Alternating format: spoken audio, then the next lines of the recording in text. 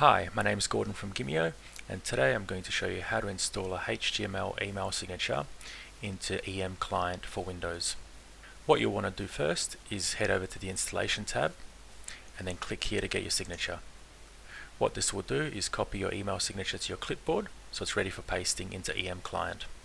Once you've copied your email signature, head over to EM Client and then click on Menu at the top, then go to Tools and then Settings, and then expand the Mail section and click on Templates and Signatures.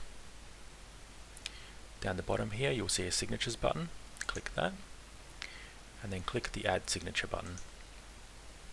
Type a new name for your email signature, and then in the text box below press Ctrl V, then click on OK, and then OK again.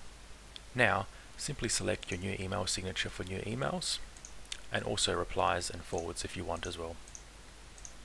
Once you've done that, click Apply and then click OK. Now to test out your email signature, just click the New button and you'll see your email signature pop up here. Please note that these grey borders will only be shown for you when you're composing an email. They won't be shown for your recipients when they receive your email. Thanks very much for watching, and see you next time.